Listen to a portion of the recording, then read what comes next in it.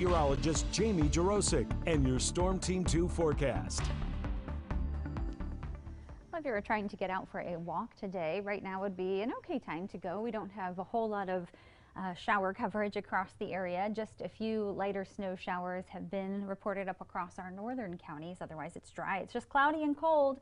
And that's the story of the day ahead. Lots of clouds around through those afternoon hours, and we'll still have the chance for some showers on and off today.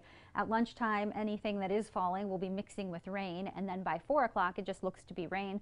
And that may be impacting the commute home in spots, so the scattered activity is just something that we'll be dealing with today. You could see some of this across the northern counties. Had a report or two of some light snow up this way, so St. Henry potentially up around Salina over to Wapakoneta. And then we have a lot of dry space for the rest of the Miami Valley with more showers down to the south, a little more mixing down around Cincinnati.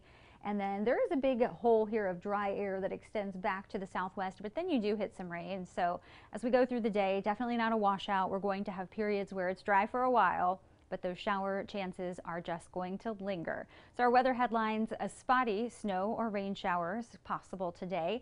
And then tomorrow it looks like it'll be mainly some scattered snow showers that we'll be dealing with. Any accumulation in terms of snowfall today and tomorrow looks to be light.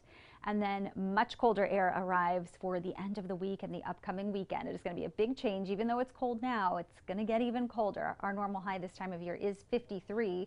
And tomorrow and Thursday, highs are just going to be in the upper 30s. Then the big drop off for Friday's high temperature, just 28 degrees. Saturday still real cold with a high of 30. And Sunday not much better, 33. But then after that, going into next week, there are signs that things will warm up a little bit. Still feeling chilly with highs in the mid to upper 40s, but at least a little bit closer to normal next week. Future Track has the potential for some morning snow showers. Anything that is out there around lunchtime would start to see a little more mixing, and then a changeover will occur where we're just getting some scattered rain showers around for the drive home at 5 o'clock. Tonight, as it gets colder, again, we'll see everything kind of change back over to snow as we head through 10, 11 o'clock. And then we do have some dry time overnight, but still the potential heading into Wednesday for some spotty showers.